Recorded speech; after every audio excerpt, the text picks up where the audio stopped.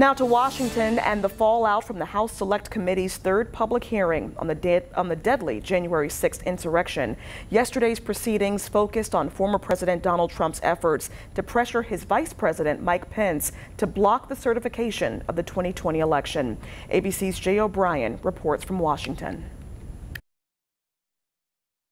In their third public hearing, the House Select Committee investigating the January 6th Capitol riot, outlining the danger former Vice President Mike Pence was in after rejecting Donald Trump's repeated requests that he block the certification of Joe Biden's Electoral College victory. Mike Pence is not going to reject. Showing the mob who had already breached the Capitol reacting to Trump's tweet that Pence lacked the courage to stop the certification. Pence cave, we're going to drag through the streets. The committee revealing Pence came within 40 feet of rioters before he was rushed to this secure loading dock underneath the Capitol. Did Donald Trump ever call the vice president to check on his safety?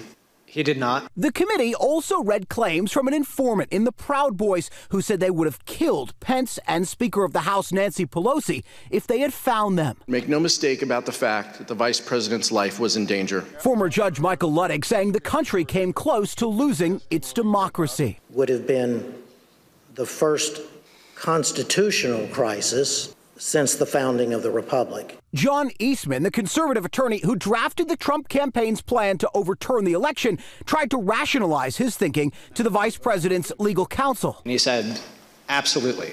Al Gore did not have a basis to do it in 2000. Kamala Harris shouldn't be able to do it in 2024.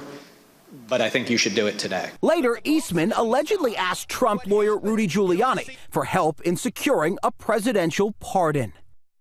The committee's next hearing is Tuesday, focusing on state and local officials who stood up to pressure from Trump and his supporters to overturn the election results. Jay O'Brien, ABC News, Washington.